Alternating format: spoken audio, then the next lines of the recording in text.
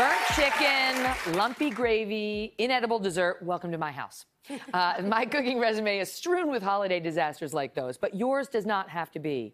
Top chef judge Gail Simmons is here. Her new book is Bringing It Home. Favorite recipes from a life of adventurous eating, and she's going to show us how to fix our cooking fails. Gail, it's great to see you. Oh, it's great to be here. Thank you. This is something I love to do because people get very worried about failing in the kitchen when you don't have to panic. Top Chef is 15 seasons now? 15 seasons. So you must have seen a lot of fails there. I mean, a lot of fails. Those are top chefs, yes, but even they can fail. But they go home because they do something wrong, right? That's like the whole point of the game show. Are there any major sins that jump out to you? I mean, there's been some bad sins over the years, but ultimately it's the same failures that I think we all fear in our own kitchens.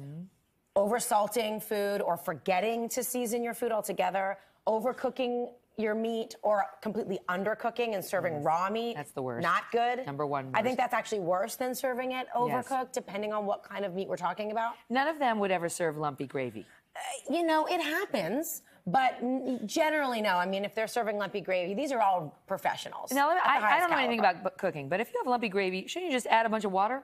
Well, you can, but that won't necessarily take out the lumps. That will just thin it out. So if you then you stir briskly. You can. You're right. You can stir briskly, but sometimes you have like chunks of. You can have cornstarch or flour that are really not coming out no matter how hard you whisk. So my trick is always to pour it into a blender. You know, as high-powered a blender as you have, and then buzz it on a high speed. We will make sure.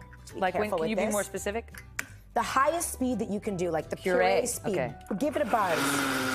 Liquefy. And that would generally, if it's strong enough, should really take the lumps out and really aerate it. If it's still thick, you can also take a little bit more chicken stock or beef stock, depending on what the base of your gravy is, and pour a little in. Even water. Not water. Okay. You can use water, absolutely, but of course the chicken stock or the stock will have more flavor. So, and just so I know, lumpy gravy is bad. Well, like you don't... the lumps are from flour that is stuck and clumped together, and they're not cooked. So you're going to get like a mouthful of flour. No one wants that on the holidays. Okay. Overcooked chicken. Very familiar with this. You know, burnt chicken. I get it. You got to be careful. If you see it burning in the process of cooking, you can put some foil over it in the oven, and that should prevent it from burning any further. But if you take it out of the oven and it's really burnt, I mean, this one actually I've seen a lot worse, but if it's really burnt, just remove the skin. You can really just pull the skin off, and it might be a little dry and overcooked underneath. Excuse my hands, but that's the way to do it. And then I actually would take a piece of the chicken off.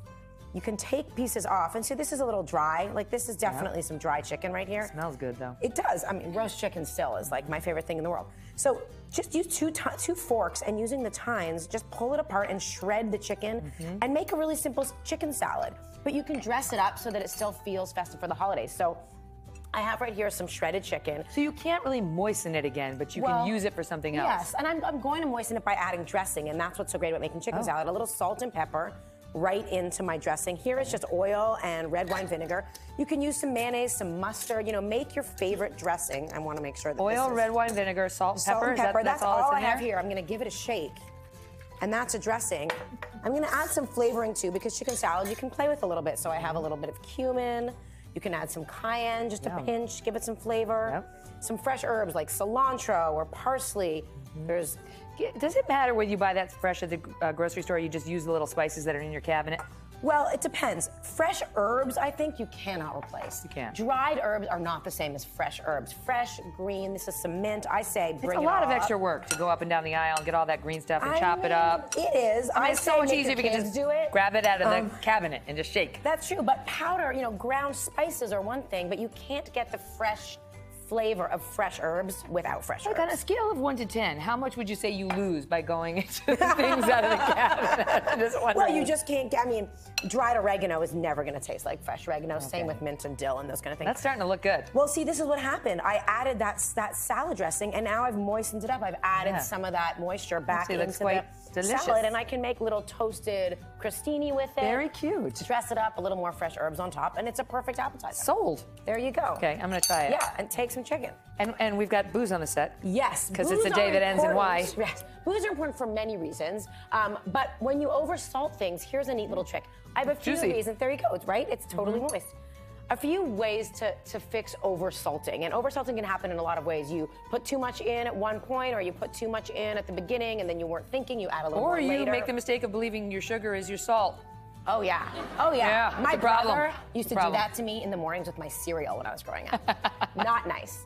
So if you oversalt things, one of the things you can do is serve it with sparkling wine or sparkling water. If it's a little oversalted, if you drink it with champagne, I will not engage right now. Oh, yeah. Congratulations. There's a human in here.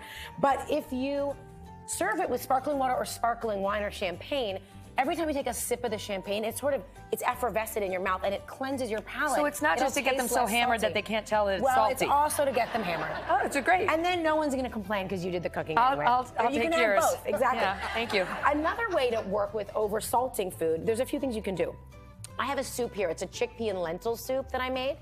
And if I add a little extra pureed chickpeas, take chickpeas, puree them, do not add any seasoning, but add a little bit to your soup and stir it in. They're very neutral and they will diminish the salt. Or you can slice a piece of potato, put it into your soup and simmer that over the stove for about 15-20 minutes, and that will act like a sponge and exactly. How big a piece of potato do we have to use? I would just take like a big slice. Do you have to peel it first? No, just throw it in because you're going to take it out before you I am here for you. There you go. You know you were thinking it too. These are good questions. All right, what's the last one? If you oversalt vegetables.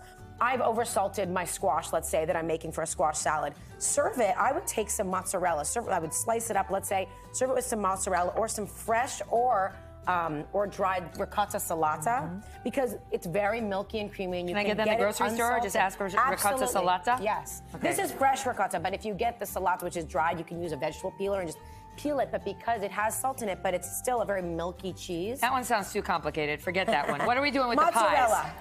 I'm intimidated. I'm just going to put some mint over there and a little dressing. Oh.